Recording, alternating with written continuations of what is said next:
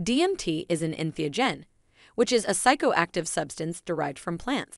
It's often used in shamanic rituals and can produce intense spiritual experiences.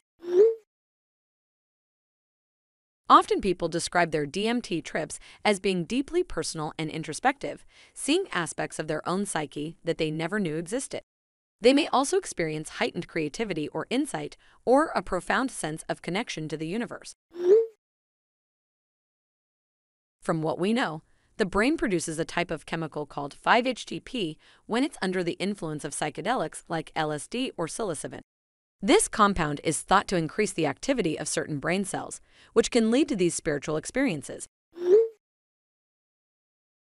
Hallucinations can be real or not, but they are typically experienced as being more real than reality.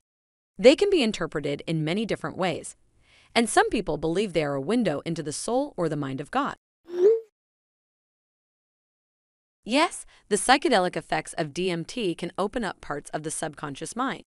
This can lead to insights and revelations that might not be possible through other means.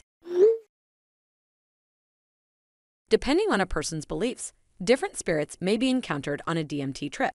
For some, the experience may be dominated by spiritual entities such as angels or gods. Other users may see visions of past and future events, or feel as if they are inside a dream.